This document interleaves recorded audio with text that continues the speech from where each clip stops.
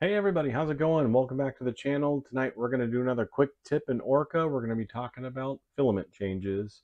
And I want to thank tonight's sponsor of this video, Fictive.com, a digital manufacturing and engineering company, and we're going to get into a little bit more of them later on. So this video was a request from Adam.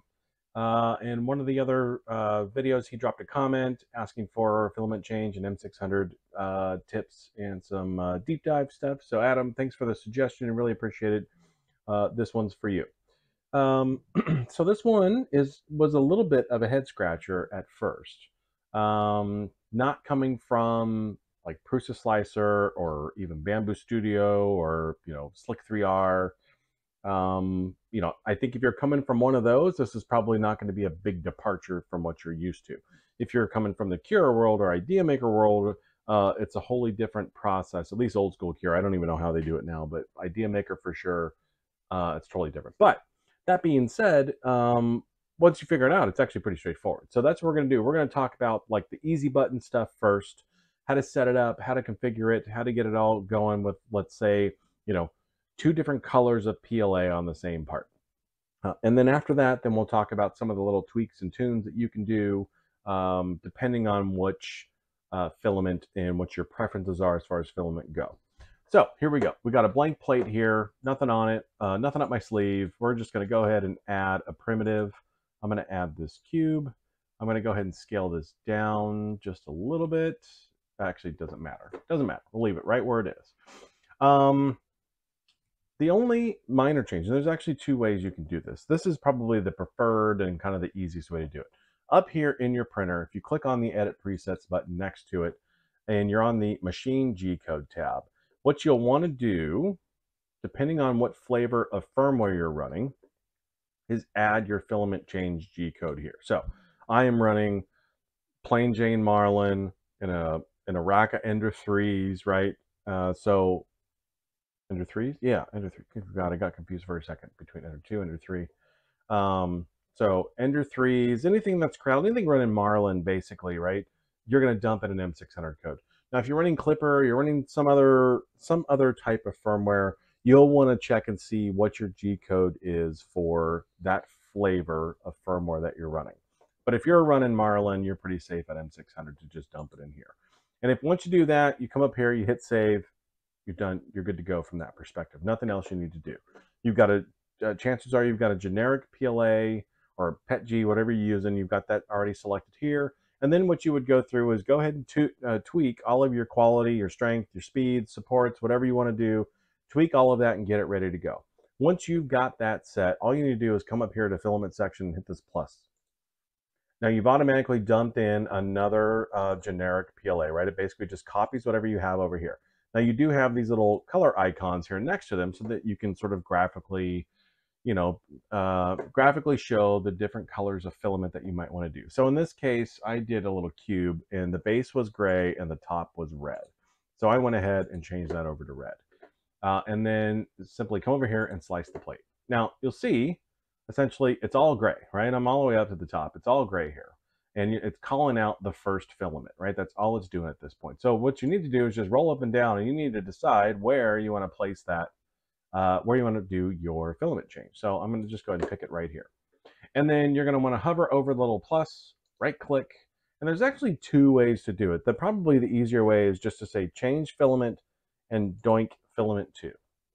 Now you can see we need to reslice the plate. Take that into account, and if we come all the way up, so now you can get a graphical representation of how and where and why it's all going to go. The other way real fast is, theoretically, if you right click on here, and I have this one I have not tried, just so you know. I'm going to go ahead and X that, but what I'm going to do is reslice the plate, come back here to the X, I'm going to right click and say add custom G code. So if you don't want to go change your printer profile and add the M600 for whatever reason, and you want to add, so you have the option to add your M600 right there. So it's really doing the same thing, right? But you're not going to get the graphical representation of the two different colors here in this slice. It's just basically going to say, hey, you've inserted a piece of custom G code at this spot. So if you come up and down, you can see the little G. That signifies that I've got custom G code in this slice. Now, I put in M600, so it's going to run through its motions. And when it gets to that layer, it's going to process the M600 command. It's going to move over. It's going to beep at me until I change my filament out and then press the button to resume it, right? Versus the other way that we did it, which was, let's go ahead and X that. And if we go ahead and do the slice plate again, and we just right click and hover over and say change filament, reslice again, right? I've essentially done the same thing. You just get a better graphical representation here. There is a little, when you add the M600 up here in the printer profile, in your presets, I think the only other thing, like weird thing to note, and it's not even that weird, I just don't do tons of filament changes. But when you turn on the printer, right, load in your SD card and run the print, it goes through its normal homing sequence and all that stuff, starts to heat up the nozzle, and then immediately it pops up and initiates its first M600 command. So it assumes you don't have any filament in there. So if you have filament in there, it basically backs it out, starts to beep at you. You feed it back in your first coloring, in my case, the gray, feed back in the gray, hit pause, does the first layer, pops up, does the next M600 command, I swap it out with red, blah, blah, blah. Right, so that's the only oddball thing, and that's not really odd, it's just a function of where it's placing the M600s. So that is really the easy mode thing, right? What we talked about, add it into the G code, come over here in the slicer, do your pluses, bickety bam, you're done. Next step is, let's talk about some of like the little tweaks that you can do based on the number, based on which filaments you're using and all that good stuff. Before we jump into that, I do want to take a break and talk a little bit about our sponsor. Do you have parts you need to make that are outside of your current capabilities? Or are you finally ready to level up that part that you've been making in your garage and you need a fast and reliable manufacturing partner? Then you need to consider using Fictive. Fictive has a super easy process to upload and quote your parts, whether you need CNC machining, 3D printing, urethane casting, even injection molding. When you use Fictive, you get access to a global partner network, super fast cycle times, guided expertise all along your journey, and consistent quality. You can even track the status of your production, including photos of your parts, inspection data, all directly through the Fictive platform. Use the link and the code below in the description for a discount off your first order, and it helps out the channel if you do so. Okay, welcome back. So what we're going to do is, we've got both of our PLAs here. So here's the scenario, depending on how you do it. But you've got, so like gray, like this gray, I've got my default profile tuned to this gray because I print this gray day after day after day after day, right? I order the same maker, the same spool, the same everything. I know how that thing typically prints and how it prints well for my printers. I've done my temperature towers and all that good stuff. It prints great at 200. This red that I have is a little bit more finicky. I know that if I print it at 200, I tend to get a little bit of under extrusion and it likes to print a bit hotter. So in here, you still have the options to modify your presets for your filament. So if I want to run over here and click this guy, I can actually come to the filament tab and I can change my temperatures, right? So 210, 210. And now I can go to save it and I can just name it red and hit OK. Now, one thing you need to go back and check is, this for sure changed to red, the one we wanted to. Go back and double check this, because this one you can see the red is highlighted, and you may not want that. So if you reselect your generic one there, and your red is still here, right? So now you've got two temperature profiles based on that, based on those two filaments that you have loaded into this project. Now, you can, for sure, add a third, add a fourth, add a whatever, right? If you hit the plus button here and you want to say, well, I want to do yellow. Okay, let's head back over into the slice. Let's pull this down. Let's say from here, we're going to change filament and we're going to add yellow here. Reslice the plate. And now we've got a 3-color cube, right? So again, it's defaulting to my default, my default profile for PLA. If you've got yellow that prints at 195 and you want to change it, you walk through the same process we just did. So easy peasy, lemon squeezy. If I go ahead and delete this one and let's just stick it to the 2. Now you do, I mean, you can see from the drop down here, you have the option to select other types of materials.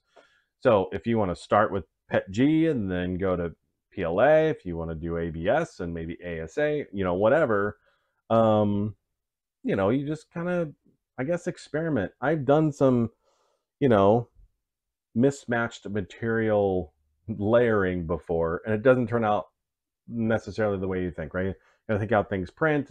I mean, you think it's all just melting plastic together, but it doesn't always come out the way you think it does. So um, I encourage you to experiment. Just, you know,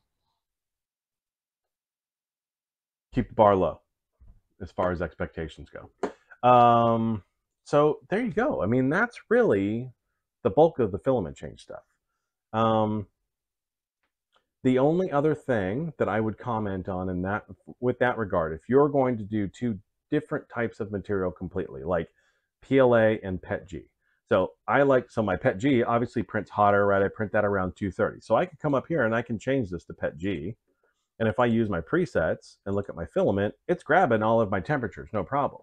But I also like to print it slower.